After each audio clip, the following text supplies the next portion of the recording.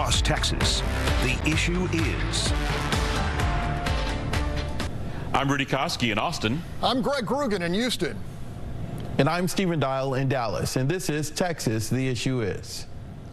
Our assignment is the school voucher debate, which is getting underway under the Capitol Dome here in Austin. The idea has different names like school choice, parental rights, and recently relabeled as education savings accounts by Governor Greg Abbott during his State of the State address.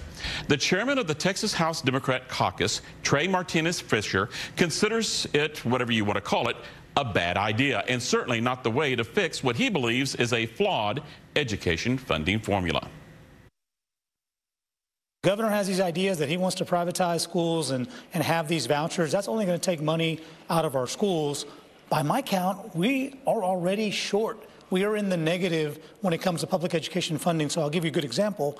2 years ago, we fully negotiated $47 billion to be spent in public schools.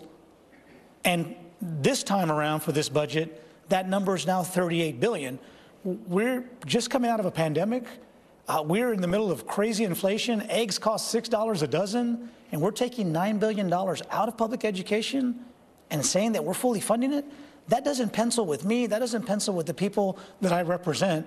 And so before we start talking about any shenanigan or any scheme to take money out of our public schools, we want to make sure that we actually do right by our teachers and our kids and our families and make the investments to fully fund public education.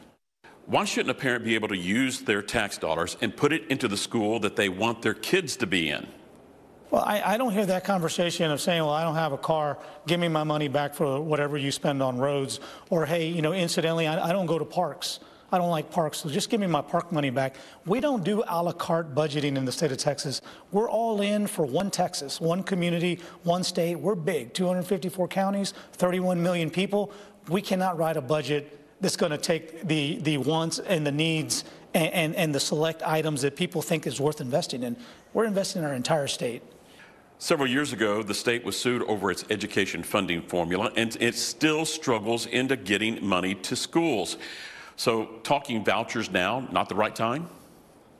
You and I have been here a long time. We were here when $5.4 billion left the school system, and some say that that money has never fully come back.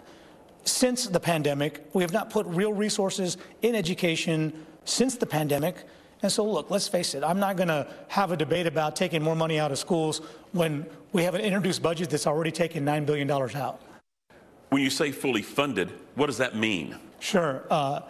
I think this. I think we look across the country and we see what the average cost is to educate people across this country. I think Texas is towards the bottom, right? So I think we need to look at our basic allotment and adjust those dollars for inflation. But we're still using the same metrics to invest in our schools. We wouldn't do that in our business. We certainly wouldn't do that in investing in our home, our most prized asset. We're willing to work, be pragmatic, roll up our sleeves, and be realistic. But this session, like none other, we have a seat at the table and we have a few additional chairs. In the Democratic response to the State of the State, it seemed like you opened the door to some negotiations regarding vouchers. Is there room for some give and take? I will say this. I will say that there is nothing to talk about until we fund our schools, until we have a commitment from our public schools. I've said this also. We have $59 billion sitting up here in our checking and savings account. And for the life of me, if these wonderful ideas are so great, why is the governor choosing to take that money out of an existing commitment when we have new revenue sitting on the sidelines? So to me, it tells me it's more about vouchers and savings accounts. It's more about potentially hurting schools. And I think that when it comes to that, we have to have our elbows up all the time, and we need to know those details.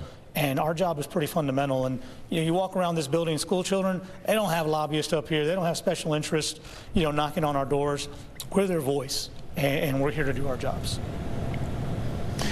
All right, guys, last week my word was entitled because so many in this fight believe that they're entitled to the money. This time I'll borrow my word from the chairman and say shenanigan. Greg, what's your word?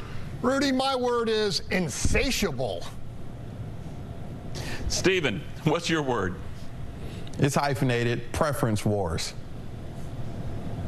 All right, the Texas Trio is taking a short recess, but we will be back after this break to talk about what the chairman had to say.